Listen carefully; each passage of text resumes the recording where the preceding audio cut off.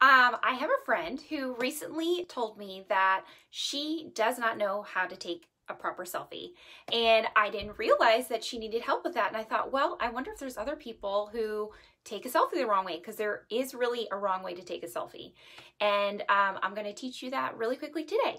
So what you want to do is hold your phone not at eye level or below eye level, but just a little bit above it. And I'm using my son's phone to demonstrate. So you do not want to have your phone down here. Why?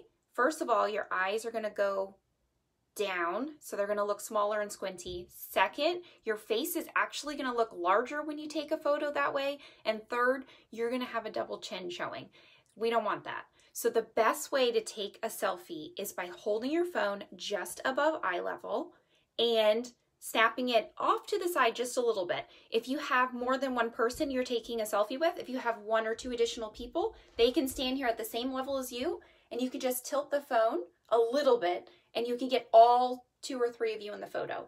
If you have more than 2 people that you want to take a selfie with, have them stand right behind you in this spot.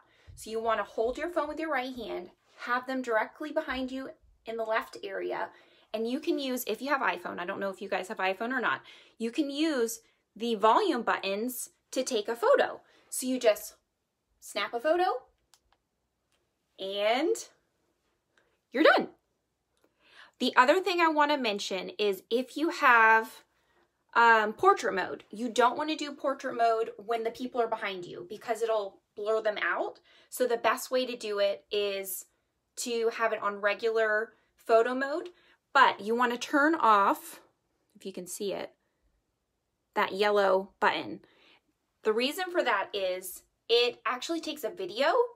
So it takes a little clip of the photo instead of just a regular photo. First of all, that is extra data that is loaded on your phone. You don't need little video clips. And then it chooses the best part of that photo that it wants and shows you that. So have it on regular photo. Turn that yellow part off, snap from the side like this. You can get your friends in the picture or have them behind you, and that's the proper way to take a selfie. All right, so I hope that helped whoever needed it. Remember, hold it up. Do not take pictures down here. You will see a double chin. It's not a good look. So up here, okay? All right, I hope that helped. Bye.